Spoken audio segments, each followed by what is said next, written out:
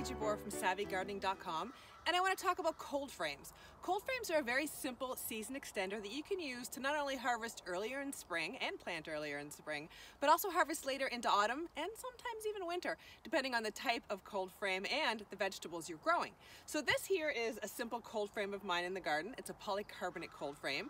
It's made from twin wall polycarbonate that's 8 millimeters thick, so it offers some insulation qualities.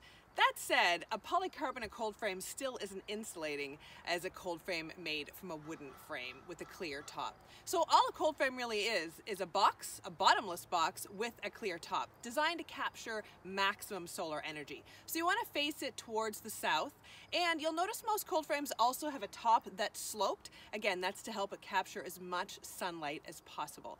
So this is a cold frame I've got here in my autumn garden, and if I open it up, you'll notice it has some vegetables inside. I've got some mizunas as well as mosh coming for winter harvesting. I've got some varieties of winter lettuce. I've got some beets.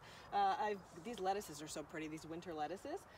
So I've got quite a few little vegetables tucked into this cold frame. So as I mentioned, polycarbonate cold frames generally don't allow you to harvest all the way into winter unless you grow the really cold tolerant vegetables. So the most cold tolerant vegetables for a cold frame would be things like scallions, winter boar kale, mosh, claytonia, vegetables like that are very cold tolerant. So I've got a nice balance here of cold tolerant and cool tolerant vegetables.